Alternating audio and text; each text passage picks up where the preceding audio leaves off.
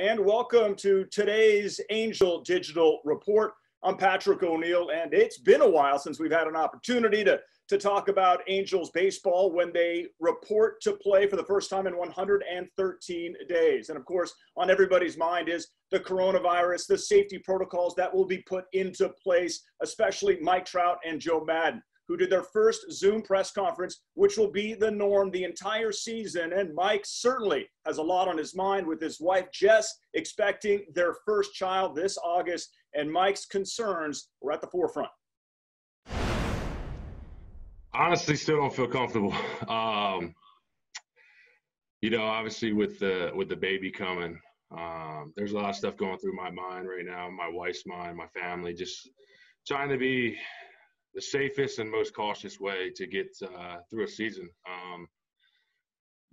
I've told Billy, I told a bunch of the guys, it's gonna be tough. I gotta be really cautious these next few weeks. So I think the biggest thing is, obviously I don't want to test positive and I don't want to bring it back to my wife. We've thought hard about all this. Still thinking about all this. It's a tough time, tough situation we're in. Everybody's in, and everybody's got a responsibility in this clubhouse to, social distance, stay inside, wear a mask, and keep everybody safe. There is trepidation, of course there is, among a lot of people, both in the industry and not. And so we want to, like I said, we're going to be very honest. I will say this though, the protocol in place has really been well thought out. I've been very impressed with the different layers involved. And my goodness, they had to sit down for a while and figure all this out. It's going to take us a bit to get through the uncomfortable, inconvenient nature of the day and make it become more normal. But it's pretty impressive how MLB kind of put this all together. Okay, pleased to be joined now by Angels TV analyst Mark Gubiza. Well, Gubi, certainly, I guess it was to be expected that there would be a level of concern for everyone. But was there any surprise at really how serious Mike Trout is about this situation regarding the coronavirus and safety? No, Patrick, I thought what he said today was what probably everybody's feeling, not only in the baseball community, but in the country itself and the world. So when Trouty ever has anything to say, especially as profound as this, I think everyone listens. And what I take out of this too, Patrick, is now everyone's listening to this on the team, around the team, and thinking, you know what? We all have to do whatever it takes to make sure everyone is safe. We know Trouty and Jess are due with the baby there in August, but it's all about everyone doing their part. And I think when Trouty speaks, it speaks volume. And I think that was the right tone to have for Trouty, knowing that he has some concerns, like we all do. But I think what Trouty said today was perfect to set that environment here now as we go forward with the camp opening up today. And Mark, also, he has concerns about when they go on the road for 30 games and how, some of the younger single players are allowed to go out to dinner. I mean, this is going to be kind of a step-by-step process, but Joe Maddon said this is up to everybody to be the very best teammate at this moment.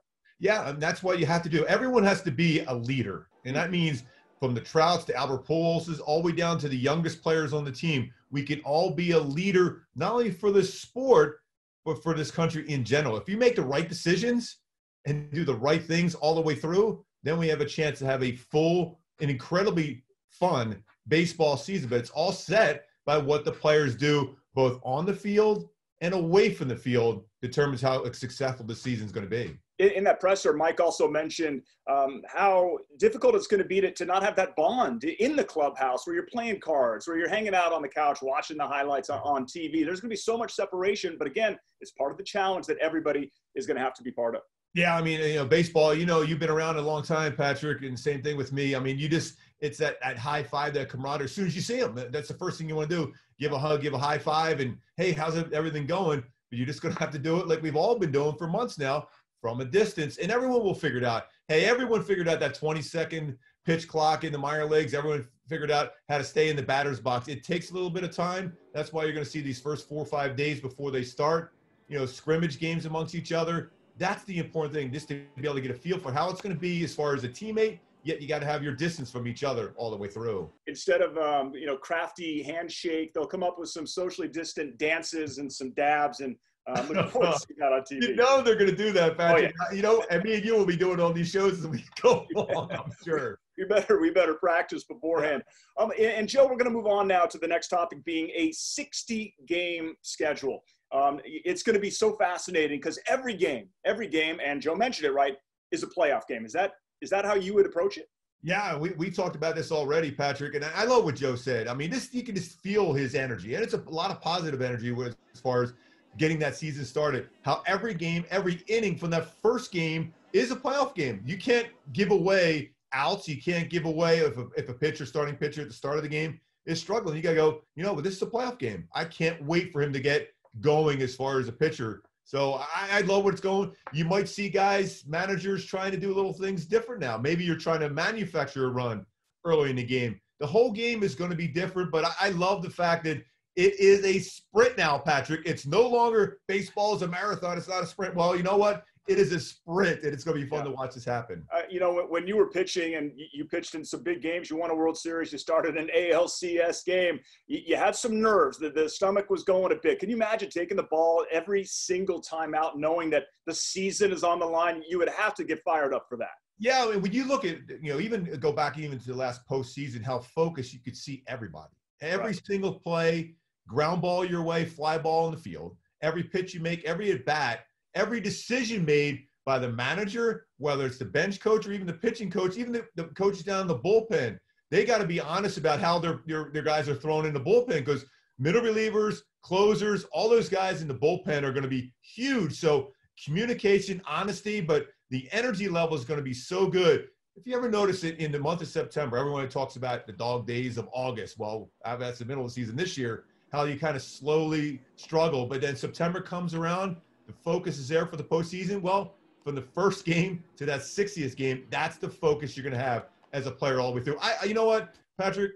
I don't want to be so crazy at this moment, but I'm excited about what we're going to see, because I love when there's stress on players as far as winning a game, that very first game, because, hey, you don't win a playoff, you don't go to the postseason with games in April. Well, you know what? Now when we're seeing games in July or like it is games in April, they mean something more so than we've ever seen before. No doubt about it. Joe Maddon also mentioned that they might want to pipe in some crowd noise so they don't have to listen to you and Victor on the call. But your enthusiasm might get the guys fired up.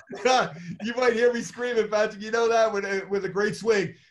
There's so many. I mean, when I look at this team, Patrick, it's so easy to be excited about. I mean, we have some of the best players in all of baseball and around the world. When you think about it, this team has so many people that everywhere, globally, everyone knows their name. So I can't wait for this to go. And you might hear me screaming, Patrick. I know at some point. Well, that leads me to the next topic, which is Mike Trout. He's a 3-time MVP. He's reigning. And the biggest competition, according to the odds makers, might be on his very own team, and Shohei Ohtani and Anthony Rendon. I mean, when you think three guys that have a chance to be the MVP of the American League, and Mike Trout is always that, Ken. He's the best player in baseball by far. And you look at his numbers, over 60 games, he had 27 home runs his best. He also hit back in 2013, 385 in a 60-game stretch. So you always got to think Trout is the favorite. But when you look at Anthony Rendon, what he did over the last couple of seasons, averaging 44 doubles a season, last two for the Nationals. He is so cool under those big moments. We talk about playoffs being the first game. Well, you have the perfect guy there. But I think Shohei Ohtani, go back to what he did as far as a starter a couple of years ago, Patrick. He had 10 starts. If you figure it out right now with a 6-man rotation, that's 10 starts. He was 4-2 with an ERA just barely over 3.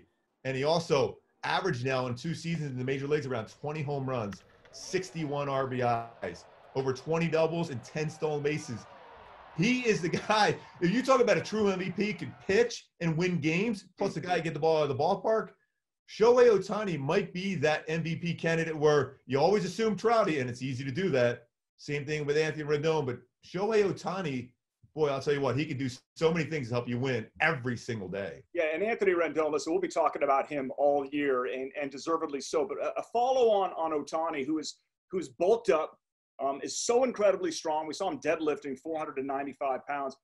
I don't know how much weight you were throwing around back in the day. I know it's a different time. How will that make him stronger on the hill, do you think? I always go back to what Nolan Ryan once told me way back in '89 at the All-Star game at the Big A. He goes, the most important part as far as a pitcher, we always think of throwing and mechanics. It's that lower part of your body, the strength of your lower part of your body. His legs are strong. His shoulders are certainly strong as well, but you could see what he was doing with those deadlifts. It's all about that core, that bottom part of the body to drive to the plate. That'll keep his arms strong. That'll also keep him comfortable in the batter's box as well. So he's doing everything right to go out and just have an incredible season. I can't wait to watch him perform. I can't wait to watch everyone perform in this team. But those three guys you talked about, Rendon, Trout, Ohtani, boy, you're three MVP candidates all on one team on a short stretch that know how important every single at bat and every game and every time on the mound for Shohei Ohtani.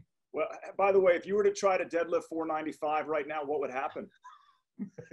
Oh, well, you'll be doing this show by yourself for the next few weeks. Okay, don't do it because I need you.